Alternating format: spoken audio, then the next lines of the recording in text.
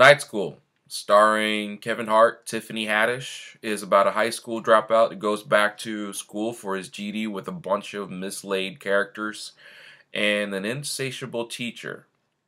Kevin Hart and Tiffany Haddish bantering against one another was basically the main focal point of the comedy. But making a lighthearted movie starring two stand-up comedians known for their vulgar and lewd comedy didn't really work. It didn't really work because it was PG-13.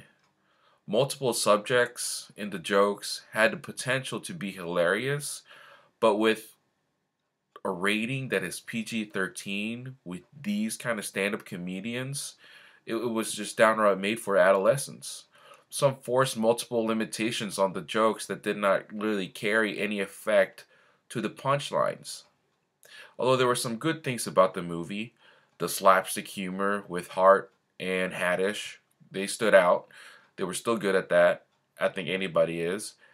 Acting out lively with their facial expressions and their caricature intensifies their exuberant behaviors, which helped add some laughs. But the plotline wasn't too complex and it flowed well.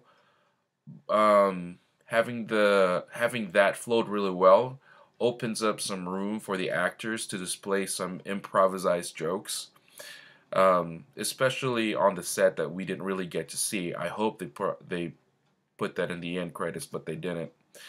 Some lighthearted messages felt inspiring, and it also felt wholesome, which overshadowed most of the humor, which leaves us to the bad things about the movie.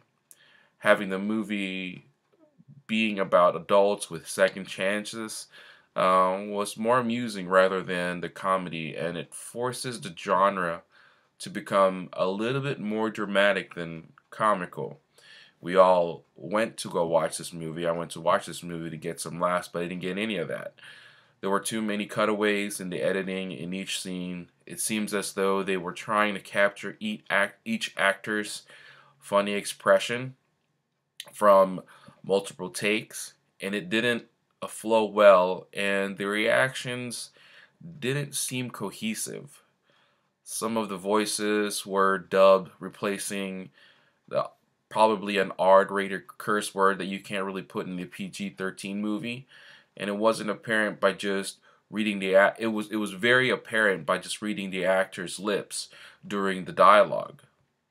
So overall, the movie was fun and amusing, but it bombed as a comedy. I just got some chuckles, but I didn't get really hard laughs from Hart or Tiffany Haddish.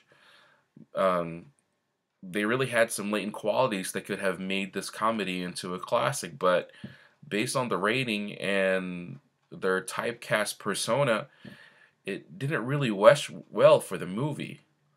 So as a grade, I'm going to give this movie a D for not being funny, but just being lighthearted kind of kept it a little bit entertaining.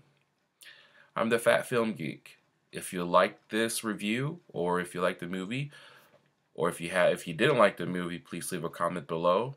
Smack that subscribe button and smack that like button. Thank you.